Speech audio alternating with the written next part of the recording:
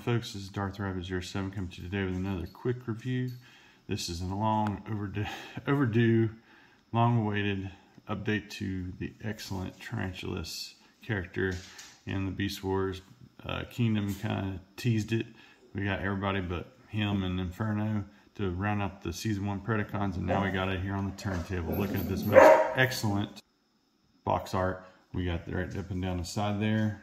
Man, what I'd give to have had that back in the Kingdom line. And there he is on the back. It's 19 steps. QR code for his bio for those that don't know. Pause and scan here for the UPC if you're still looking in store. And one sheet again. And special big thanks to Toy Arena for getting these guys in, shipping them so quickly. And thank you again. Make sure to like, share, subscribe. And thanks again to all of my subscribers down below there in the description. Thank you, you guys rock. Let's get him out of the box and see how cool he really is. So what all comes inside of the box? Well, let's open this up. 19 steps. We get the instructions showing you configurations right away out of the box. The steps to get him into his beast mode. And 19 steps, just like it says on the box, and weapon storage. And inside of that box is Tarantulas. Hanging out the back side of that is his legs and backside. His ankle's a little tilt coming out of the box. Again, the bindings are there. And there's the tape that you don't want to throw away. Let's get him off of this and onto the turntable.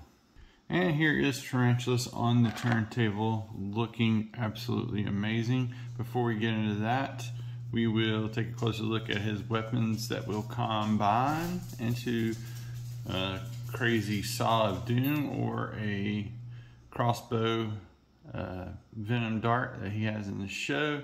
They will separate and you can plug and affix in their hands. I'm glad all this was thought out and whatnot.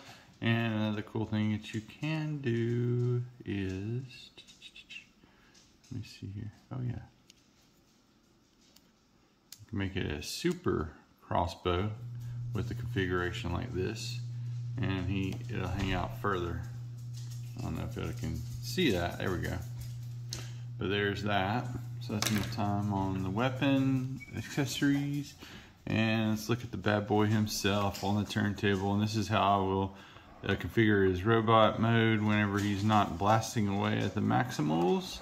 And gosh, it just looks amazing, right down to every detail that's on his chest and the way his chest looks. I mean, all eyes are there. And then the Predacon symbol, if I'm not mistaken, is supposed to be up on the shoulder, but I guess with the little bump they decided to throw it down on his leg there. Still, it looks really fantabulous. And gosh, in hand he just feels better. And I love that black arachnia where a lot of folks don't, but this is like even better. Let's go around into articulation. He's got the rockers there at the heel. He can go that way due to transformation probably. And upper thigh swivel. He gets this much to the knee, which is really, really awesome. Probably also part of the transformation. Can kick back just about that far because of the backside of the tarantula, and can go all the way forward, and I can almost willing to bet he can get the full splits with the way that looks. Yep, so you get the full van damage. Working your way up the body there, you do get the rotation there at the waist. That is always a big plus.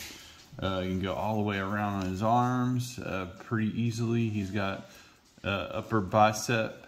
He's got at the elbow to give it the wrist, since his hand's so unique with the Beast Wars take, like that. He's got the 5mm peg there, and can go up that far, and that's a lower cut. That's just so cool that they thought of that. All right, and then on to, let's see, I don't know, can these be positioned back even further? I want to say yes, these can be positioned back further so that you get a cleaner look there for the bot mode. We're going to do that on both sides. So you can get that all the way back like you need it, like out of the way and whatnot.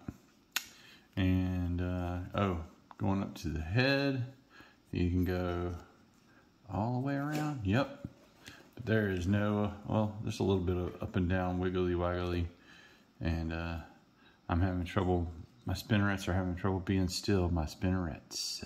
Anyway, just a really awesome piece. Let's get him armed up with the underswung long crossbow I was telling you about. There he is, geared up with his mad scientist saw. That's actually a prelude to his transmetal form with his single shot, you know, poison dart that he has, crossbow, and a spider specialty attack where they spread their legs and they pummel their opponents with several bolts of firepower from their legs directly.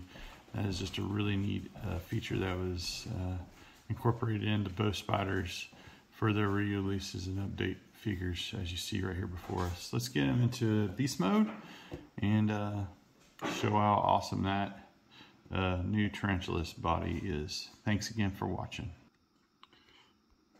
And here is Tarantulas in his outstanding looking tarantula mode. Folks, this is beyond awesome. This is a really good rendition of Tarantulas. I mean, he's got articulated legs and everything pegs and locks in together, beautifully cleans up.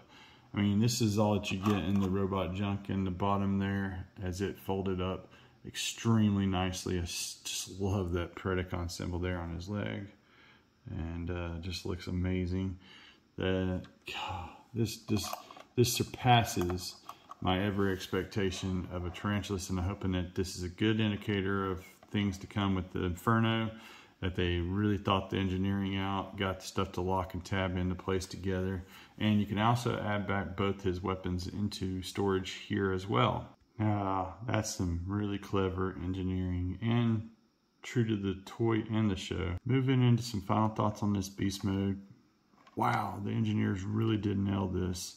I love that this is true to both the show and the toy, and it was just like everything was thought of for this mode right here, right down to the saw for the, you know, later on in his mad scientist part of himself. Just I'm just speechless, like, you know, just wow. Let's get him in robot mode. And with robot mode, a Spiders game has never looked better in toy form. As a mass retail release, this thing is absolutely awesome, incredible. I love everything except for maybe the little waffly bits, and they did leave out some excellent detail that could have been painted just like it was there on the back, the same colors.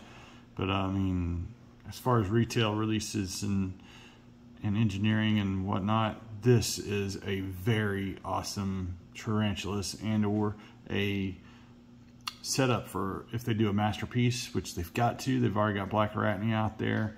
They just need to get Tarantulas in masterpiece form now, and a Spiders game will be complete in both MP and retail forms. If you're a fan, this is a no-brainer. Definitely go pick this guy up. He is awesome. If you find him online, don't hesitate.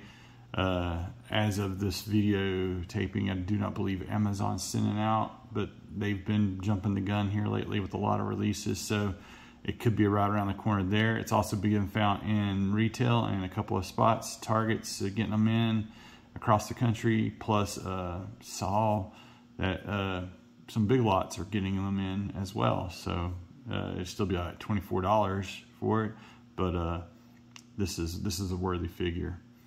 Thanks again to all those who have subscribed and joined the journey. Please like, share, subscribe.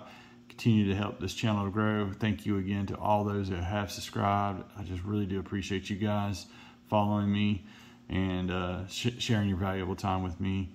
If you're in a position to help, please consider donating to my Patreon. Every little bit helps, guys. So with that said and done, that's going to do it for the Tarantulas in Wave 2. I've got 2 more figures coming up. I got Knockout and Elita 1, and I got Wild Rider before him. So thanks again to Toy Arena for sending it out fast. Make sure you guys, if you're in the Lincoln area, check out Neela's Toys down there. Tracy will hook you up. Even if you can't make it to the store, he'll ship to you. So that's down in the description below there as well. All right, guys, thanks again for watching. Till all are one. Have a great day out there.